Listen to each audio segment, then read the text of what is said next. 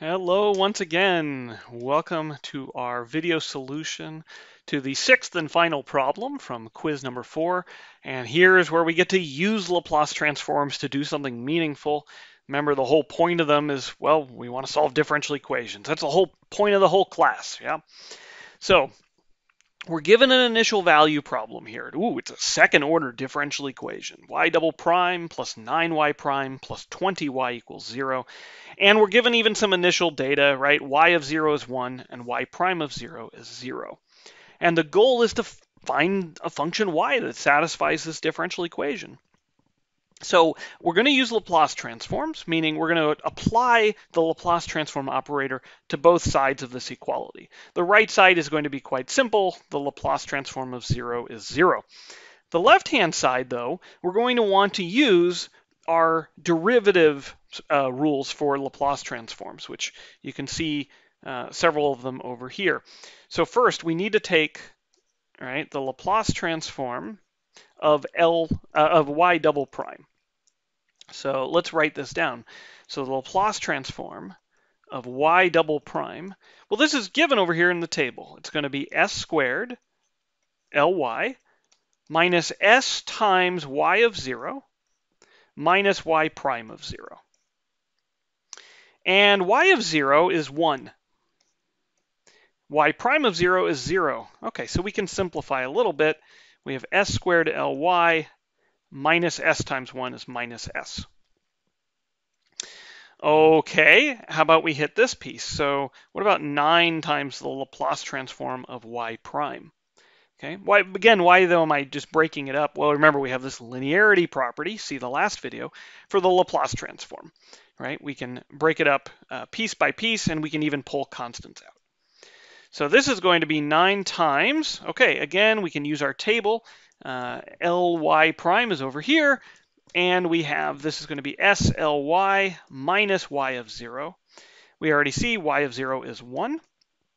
So this is going to be 9sly minus 9 times 1, which is 9.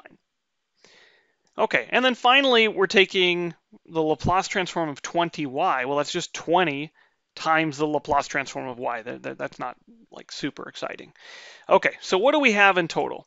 We have s squared ly minus s.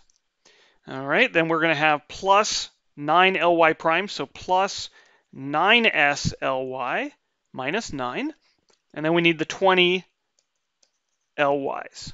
And that's going to equal 0, right? Because this is the Laplace transform of 0. Okay, we want to solve now for ly. So we solve for the Laplace transform, right? So we took this calculus problem, and now it's just this algebra problem. So if I factor out ly, let's see, I have s squared of them, I have 9s of them, and I have 20 of them. What about the other stuff? Well, let's see, there's a minus s, and I'm just going to toss this to the right-hand side. So minus s becomes a positive s, and minus 9 becomes a positive 9. Okay, and that's it, right? We've handled everything on that left-hand side. Okay, again, we're trying to solve for L of y, so I'm going to divide by s squared plus 9s plus 20. So this implies Ly equals s plus 9 over s squared plus 9s plus 20. Well, I'd love to know if this thing factors, so let me see here. 20, that's 2 times 10. No, I'm not going to get a 9 from that. It's also, 4 times 5, and 4 plus 5 is 9. Yep, okay, so there we go. So I can rewrite this as s plus 9 over s plus 5 times s plus 4. And this thing I would like to break up using a partial fraction decomposition, right? Well, that's not so bad. In fact, we saw earlier how we could do that reasonably quickly whenever we had distinct linear factors. So I know this will break up as something over s plus 5 and something over s plus 4. In order to get the s plus 5 coefficient, I cover up the s plus 5 and evaluate when s equals, well, how do I make this 0? I make s equal to negative 5. So I cover this up. 9 minus 5 is 4. Negative 5 plus 4 is negative 1. So 9 minus, we said 9 minus 5 was 4, so 4 over negative 1 is negative 4. Okay, then to get this coefficient over s plus 4, I cover up the s plus 4 and make s equal to negative 4. So 9 minus 4 is 5. Negative 4 plus 5 is 1. 5 over 1 is 5.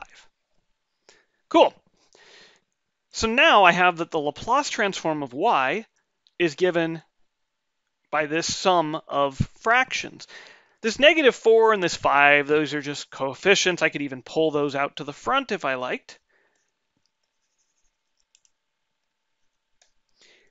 And now these pieces, we want to, you can either recognize them for what they are, or we could go back up to our table, right, and say, oh, where do we get something like that? Well, they look like, right, when you had something like 1 over s plus 5, that looks a little bit like 1 over s, right? Only it's shifted. And 1 over s, I would get that from that top line, right? That would be the Laplace transform of, well, let's see, if that's the first power, then my n better be 0. So it's just the Laplace transform of 1, right? But this shift, right, over to s plus 5, that'd be like same thing as s minus negative 5. So I must have taken the function 1 and hit it with e to the negative 5t. Okay? So there we go. So that's what's going on with these things. If I take now the inverse Laplace transform, I get y is equal to negative 4 times, so in this case, the exponential e to the negative 5t, and in this case, e to the negative 4t, of course, times this 5. And that's our solution, right? We actually were able to find a solution to that original y prime plus y double prime plus 9y prime plus 20y equals 0, right? That was our original differential equation. So this is a solution for that, right? Along with, of course, the initial conditions, right? That y of 0 is 1 and y prime of 0 is 0. In fact, that's going to be the only solution to this differential equation. How cool is that? All right, this is going to take practice, of course. There's a lot going on in this, right? You have to first recognize I have a differential equation. Whoops. Then you have to recognize it's an initial value problem. Then you say, okay, what do I want to do? Well, of course, the instructions were really nice. I can apply the Laplace transform. So you got to know your Laplace transform table, all right? You apply it to each of these things, right? Then you want to solve for the Laplace transform, which gives you this nice equation. You solve for L of y, right? You got to use some partial fractions maybe along the way. And then once you've done that, you got to know, oh, now I want to go backwards. So I have to be able to use my table in reverse, right? But none of the work we had to do was actually calculus, right?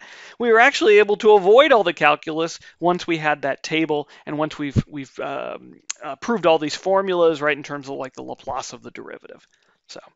So there we go. Practice, practice, practice, and you too can become a Laplace transform master.